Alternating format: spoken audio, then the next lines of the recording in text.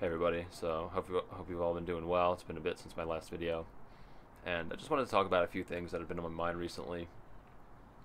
And one of them has been this whole concept of dating, this whole dating scene, and really how it's just not something I've ever really felt drawn to because I've always felt like it was very agenda driven. In other words, why why even bother with it when I know that the individual I'm with, the vast overwhelming majority of the time, if I'm not selective, if I'm not using any sort of like discrimination, they're probably just trying to either one get laid or number two trying to fit me into some sort of preconceived mold or something like that. Um, and then if I don't fit that mold, then they don't give two shits about you, quite frankly. Because most people they're agenda driven. Most people they really don't care. They really only care about they're really only interested in themselves. They only really care about themselves and their own little bubble, their own little world, and not really much outside that. So we do live. The reality is that we do live in a warring universe, okay? And I've seen enough shit. I've experienced enough shit to this point to know that as a fact. So that's why I kind of distance myself, um, in many ways, from the sort of, I don't want to say mainstream, but the sort of the major elements of the new age movement, where while I do agree that positive thinking and these sorts of things are really important and they're very relevant, and I am a positive person for people who know me, people who like know me personally, know that. Okay, I come on here and I tend to vent, but the reality is that it is a 99% negative world that we live in, especially in the physical plane. Okay, I would even say on the astral plane too, but then that's getting into some more esoteric stuff. There are many worlds beyond this physical one that we see with our five senses. Okay, that's just the reality. Um, if people aren't ready to accept that, then that's their trip. So I'm not really concerned about those people, to be quite frankly, because they're not really concerned about me. They don't give a shit about me. So if it's not reciprocated, then there's no point in me even wasting my time or my attention or my energy. And that I would encourage other people to have that same sort of attitude and mentality. It sounds kind of cold, but the world could be a cold place. So um, it is a warring universe, and you have to. And in my experience, it's good to have the sort of mentality of being be a spiritual warrior. Don't just be like don't be a fucking wimp. You know what I mean? You could be kind, be nice, be kind to people, be accommodating, but don't be a wimp. You know what I mean? There's enough of that, and that just kind of exacerbates the problem. That exacerbates the negativity that we have, and I feel like that the majority of the spirituality, the spiritual circles that we see nowadays, it teaches passiveness, right? And it is good to let go of things, when you can, but at the same time, you have to give yourself permission. You have to give yourself you can't deny yourself the ability to express. If you have an emotion or if you have a feeling, you're pissed off, if you're upset, if you need, whatever it is, okay, give yourself that permission to experience that and express that. If you're mad, get mad, get really mad. Just don't let it linger. Don't hold on to it, because I find like the more you suppress things, the more they tend to just kind of bottle up, and then they cause tension and they cause problems.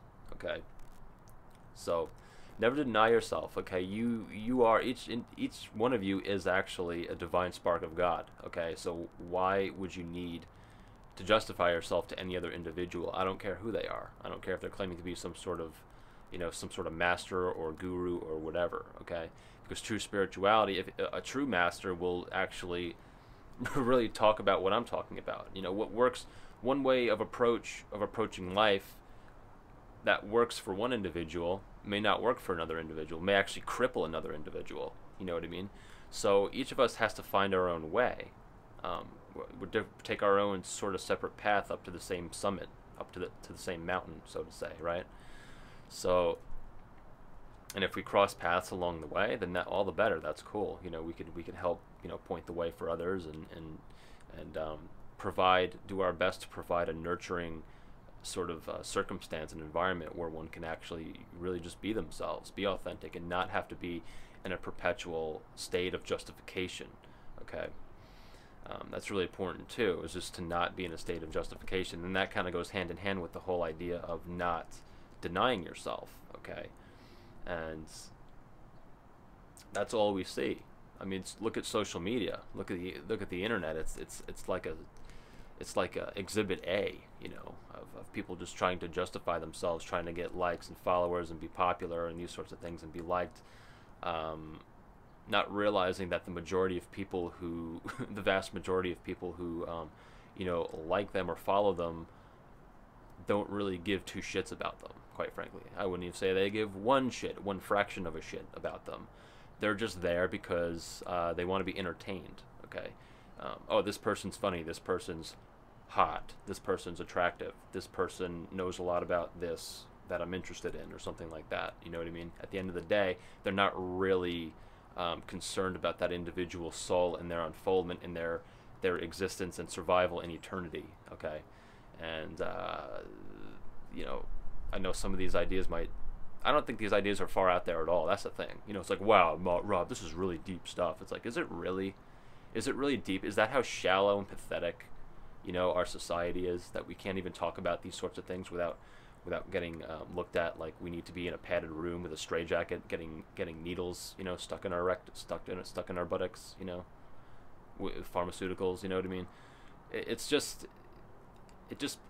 really does piss me off sometimes, you know, because this world, it really is ridiculous, and I think it's important that we give one another space to express that, and not just sit here and be like, we're just like these automatons with these fake smiles, these fake plastic smiles on our faces all the time. You don't need to walk around smiling to be happy. You know, people would say that too, and other people that I know, friends that I'm with, tell me that they were told growing up, oh, they should smile more, this sort of that. It's not about, you don't have to smile to be happy. Okay, like I could be inwardly happy and just be like,